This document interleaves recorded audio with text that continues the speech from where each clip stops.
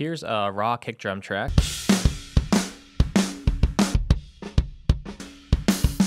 I'm going to show you how I would EQ this kick drum using the same frequencies I always reach for. There are 4 different areas you want to boost, and then 2 that you almost always cut. And for a modern rock or pop or metal kick drum, you're gonna do a lot of cutting. And on most tracks in the mix, I usually boost first before I cut with EQ, but it's the opposite on kick drum because when you cut out these frequencies, it instantly makes it sound more like a real record. There's 2 frequency areas to look at cutting. Sometimes you need to do both, sometimes it's one or the other. Let's start with magic frequency 1, 250 hertz.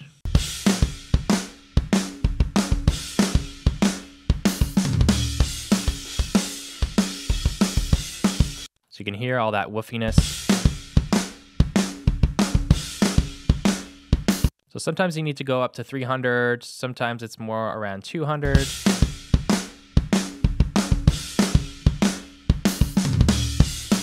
I think around 250 is a good spot on this kick.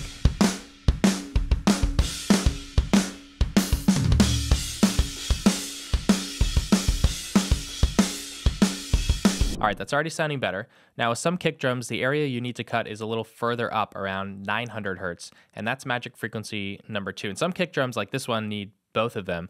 But that 900 hertz area, that's if your kick drum sounds kind of like a basketball sound. That's the best way I can describe it, like a basketball, kind of honky, kind of nasally. So let's check this out. I'm gonna load it up on a separate EQ because I need those SSL bands for my boosts.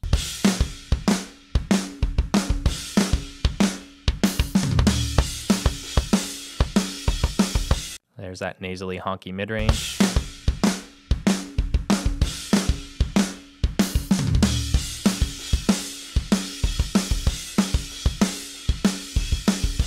Now, sometimes you need to cut in both of these areas like I did on this kick drum. Sometimes you only need to cut the lower or the higher range.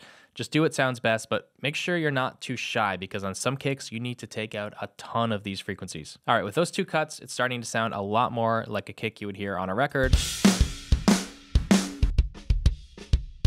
And now it's time to make it sound exciting. So there are 4 different areas you want to look at boosting. First is at 8K, and I usually am just using a shelf, not a bell. This is that top end smack, the bright clickiness. That's more the 8K. I'll show you some other boosts that are more kind of smacky or slappy, but the 8K is that top end click.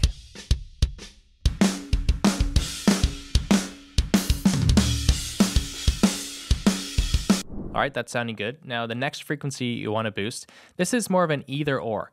You're either going to boost around 4.5K or around 2.5K, and I'll show you the difference here. So let's start with 4.5.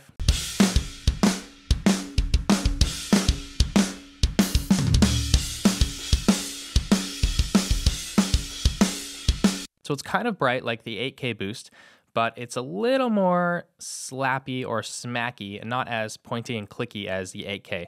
So sometimes that just helps it cut through the mix a little more in a mid-rangey way. That's typically the kind of sound I'm going for in my mixes, but occasionally I want something that's more plasticky and more kind of hard hitting in the mid-range. So in that case, I would look at 2.5K instead.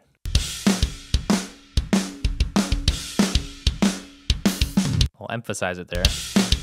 You hear how that's more of an aggressive, like hard-hitting sound?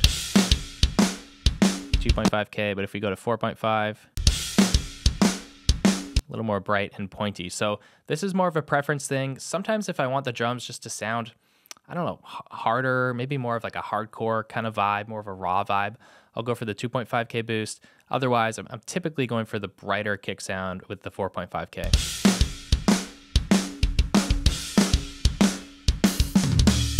By the way, I've got a completely different set of drum tracks loaded up here. And after I finish EQing the first kick drum, I'll do the same thing on this one just to show you why I call these the magic kick frequencies. All right, back to the first one. I've shown you 2 areas to cut, 3 spots to boost. There is 1 magic frequency left, and that's for the low end, which we haven't really touched yet. And for me, it's gonna be 60 hertz. With this boost, I'm usually using a bell.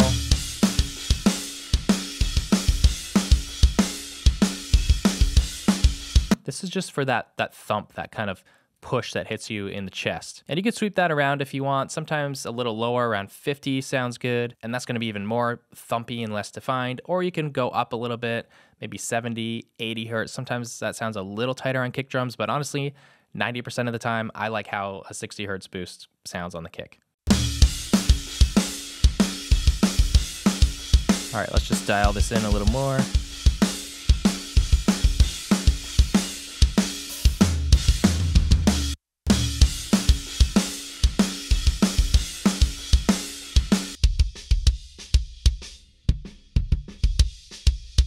All right, sounding good, just a little loud in the mix.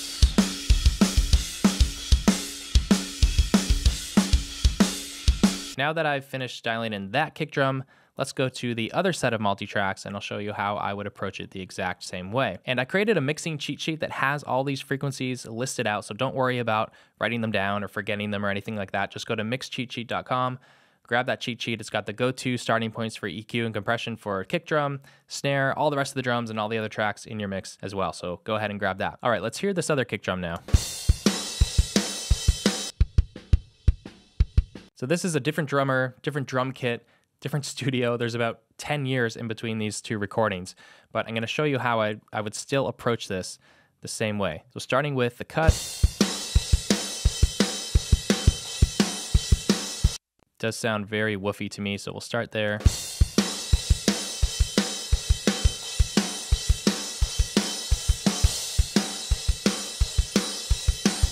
All right, now let's dial in the top end.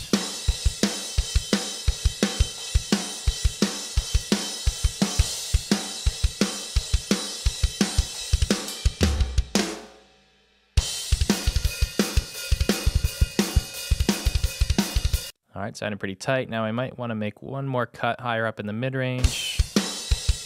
Let's look around 900 again. There's that basketball sound.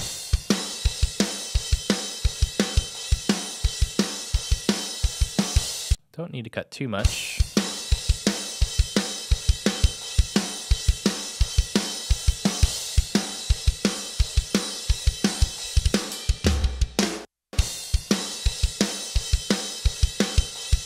All right, let's dial in some low end.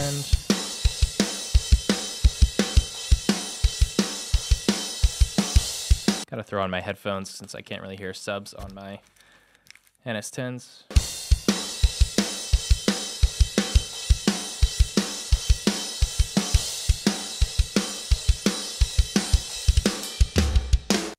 You know what, the raw kick track actually had a pretty nice sub low end push there, so we don't need a whole lot of 60.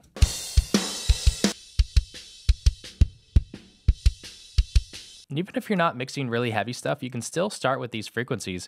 Really the only difference between this and a more mellow pop or rock track, you just wouldn't make as extreme moves. So maybe you'd be more like...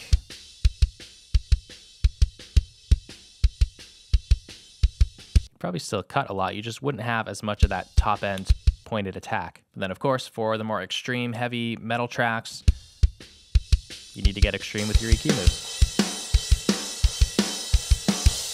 All right, so to recap, the 4 areas you want to look at boosting on your kick drum: 8K, and then either 4.5 or 2.5K, depending on the vibe you're going for. And then in the low end, 60 hertz. And then you need to look at cutting probably a whole bunch of around 250 hertz for the low end mud and woofiness, or if it's more of a nasally kind of boxy basketball sound, that's up around 900. All right, those are your 6 magic kick drum frequencies. You can remember them easily by just grabbing my free mixing cheat sheet. The link is in the description below. And once you've got your kick sounding this good, your snare needs to stack up as well. So I've got a video on that. It's called the 4 magic frequencies for EQing the snare. So go ahead, check out that video here and make your snare sound amazing.